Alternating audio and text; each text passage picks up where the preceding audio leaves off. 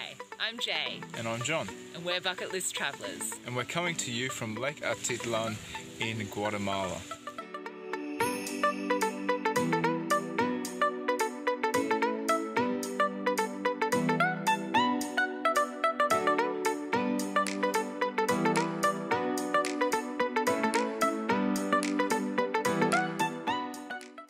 Lake Atitlan is around a 3 to 4 hour bus ride from Antigua.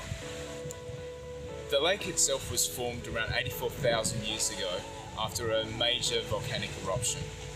Water has now filled the lake, and there are still 3 volcanoes in the area, and it makes for an amazing view.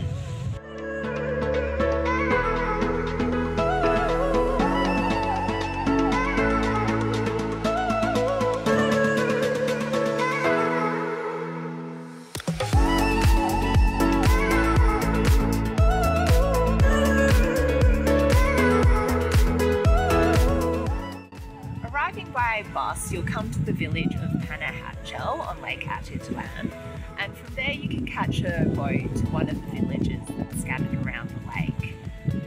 A boat ride will cost you between 10 and 25 quetzales per person on the Publico boats, and the cost depends on how far along the lake you go.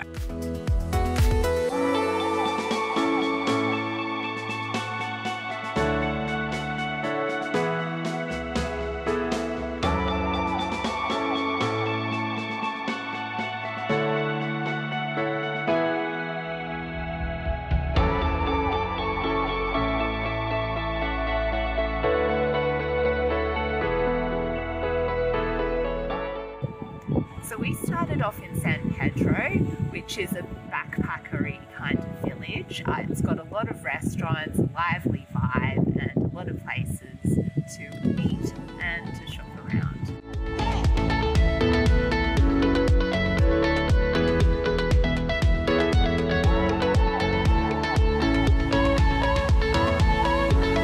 We stayed at an Airbnb in San Pedro with $1 million views for only $10 a night.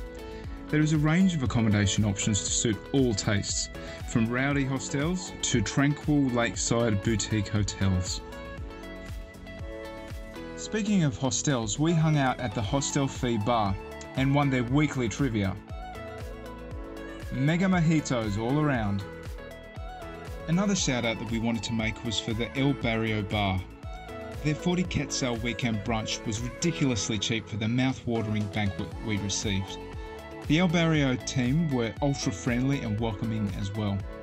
You must check them out for a hearty breakfast if you're ever in the area. The other place that's quite popular is San Marcos, which has more of a hippie laid-back vibe, and we're currently at Santa Cruz, which is quieter, more tranquil, and has the beautiful views of the 2 volcanoes that you can see behind me. We stayed at Casa Cactus, a boutique hostel only a short walk from the shoreline.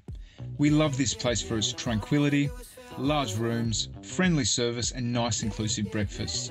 There is also a great balcony area that overlooks the lake. It's very useful for a spot of sunrise yoga too.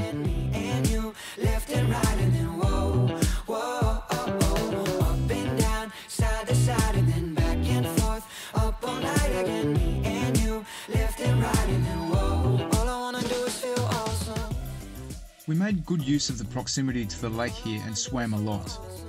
It was more accessible than San Pedro, and we had also read that it wasn't advisable to swim around San Pedro given the higher levels of pollution there. We highly recommend paying a visit to the locally run Cafe Sabor Crucino in the village up the hill for some nice food and phenomenal views. The cafe also supports the local community by promoting vocational skills. There are also cooking classes and other classes available that you should check out as well.